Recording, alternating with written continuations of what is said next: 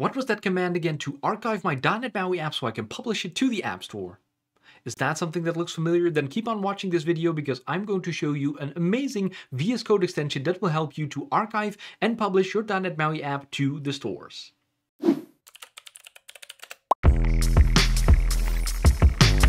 In an earlier video, I've already talked about the .NET MAUI VS Code extension, which allows you to develop your .NET MAUI app straight from Visual Studio Code on Windows, macOS, even on Linux. And it is in preview available for you right now, but it does not have all the features yet that are in Visual Studio on Windows or Visual Studio for Mac. And you know, as it is with Visual Studio Code, there's also some more manual work, right? That's just how Visual Studio Code works. There's a little bit more terminal commands and that kind of stuff. But especially if you want to publish your apps, the commands can become rather long and hard to remember. But luckily, we also have an amazing community. And in this case, Andras, I hope I pronounced your name correctly, from Budapest, Hungary, has created this amazing Visual Studio Code extension that will help you with another piece of .NET MAUI development, namely the archiving and publishing of your .NET MAUI apps to something that you can distribute to devices, even through app stores. So let's just hop into Visual Studio Code and I'm going to tell you all there is to know about this amazing extension. So I'm showing you this from macOS today, but VS Code looks the exact same across all the platforms that it supports.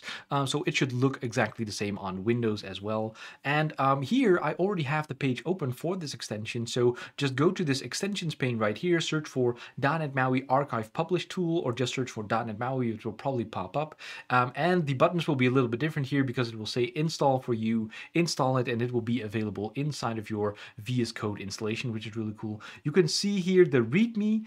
So downloads, it's almost a crime, not even 1,000 yet. So you can be an early adopter, which is really cool, and a little description of what it is exactly. And I'm going to show you, of course, in this video, which is going to be great. So here we have the supported platforms, Android from macOS and Windows, right? Because we can build Android from both macOS and Windows. iOS only from macOS. That's just a restriction from Apple.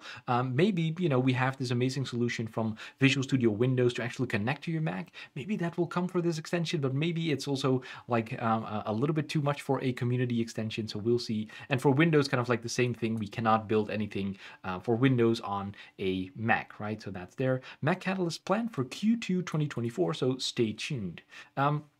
But here, the roadmap is even more exciting. Direct upload to Google Play. Direct upload to Test Flight and App Store. That would be really amazing if Andras could pull that off, because that would mean that you can go to the Google Play Store and the App Store or Test Flight straight from Visual Studio Code. So you would just have your app, hack, creating your app, and boom, upload it to the store to your beta testers. That would be really amazing if you could pull it off. And then after that, Mac Catalyst publish, right? The installation, super cool. I already just showed you how to do that.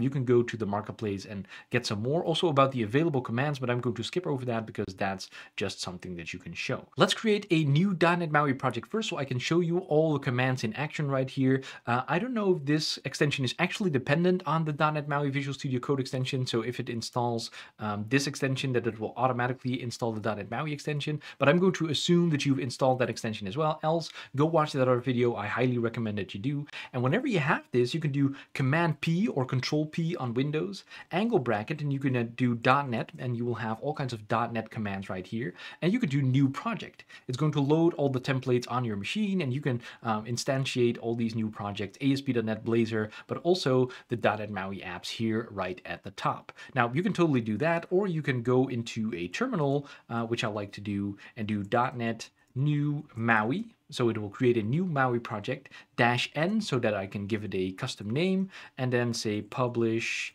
sample. So it's going to generate the project files for me right now, and then I can change directory. Did you know CD stands for change directory? Publish sample.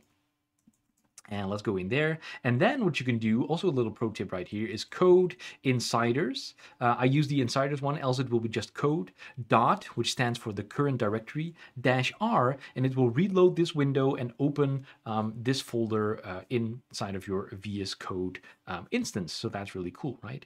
Now the .NET MAUI VS Code extension will kick in. It will start loading it as a solution, all that kind of stuff in the background, so you can start building your .NET MAUI application. You can see some things popping in here. here, you can see the Solution Explorer opening, so you will have more of that Visual Studio experience going on straight from Visual Studio Code. Again, I would highly recommend that you watch the other video right after this one if you don't know what I'm talking about.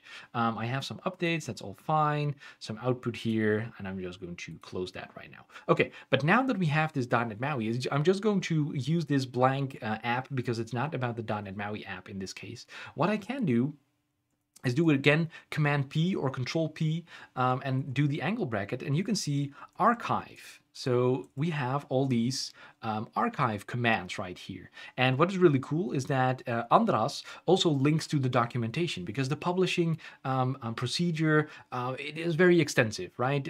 On Apple, it's very, very extensive. It can be very complex. For Android, a little less so, but still there's a lot of steps to take, a lot of things that you need to know before you can publish your app to the App Store. So I would highly recommend that you read the documentation and really get an understanding of what is going on here. But this extension will help you go through the steps. So you will go to the actual like official Microsoft Learn documentation by going through these links.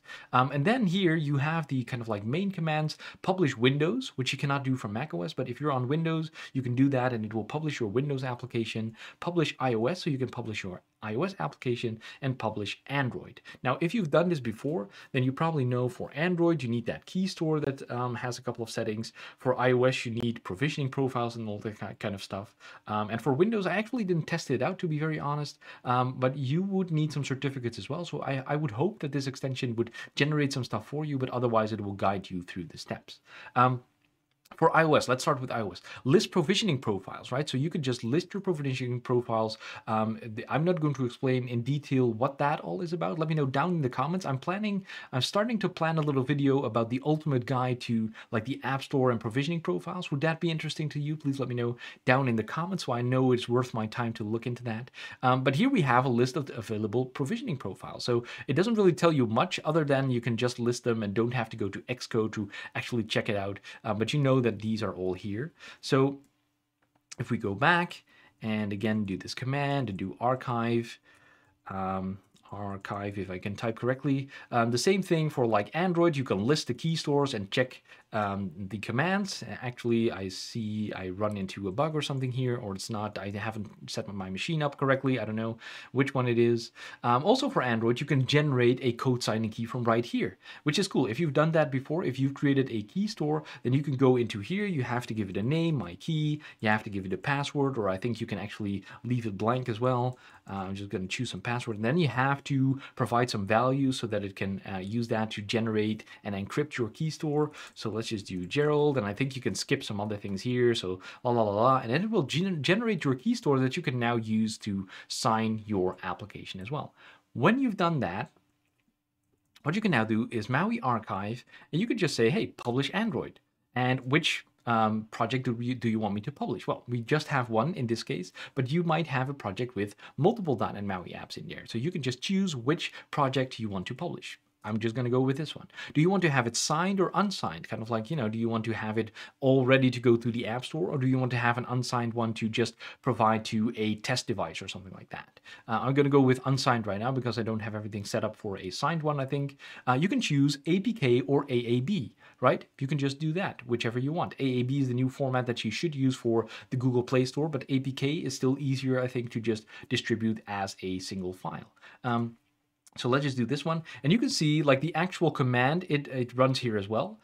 So, you know, if you just want to know about that one, you can see it from right here. You can inspect the terminal output, what is going to happen here. So this VS Code extension just helps you to make this a little bit easier and do not have to remember .NET publish, whole path, -f, identifier of the platform that you want to do, configuration release, Android package format, blah, blah, blah, blah, blah. You don't need to remember all that. I'm terrible at that. I have all kinds of notepads, sticky notes everywhere with the commands, and then I lose them, so it's horrible. And now I don't have to anymore. I can just use this extension. So it's going to run this. While it does, Let's inspect this other thing. There's also a couple of settings right here. So MAUI Archive settings, and it's in the README from the extension. There is a little bit more description of what this is exactly. You can set the Android key store directory. You can set the default build configuration, which is probably going to be release, right? You want to have that release build.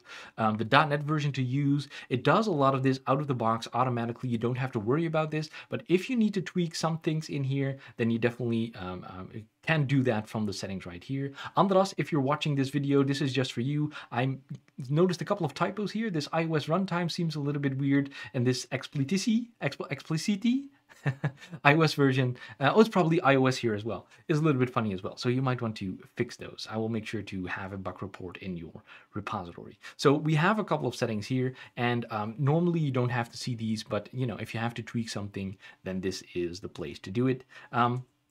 And then, you know, it's still running that Android build. What I can also do is like publish iOS, which kind of like works the same way. It follows the same path, and I would expect it for Windows to do as well. You can choose the project that it has to do, select the signing identity, right? You have this signing account for your Apple development account that you need to have in place to actually go to distribute your apps. So I have this one, and then you can select that provisioning profile. Now I have to select this wildcard development thing, else it's not going to work.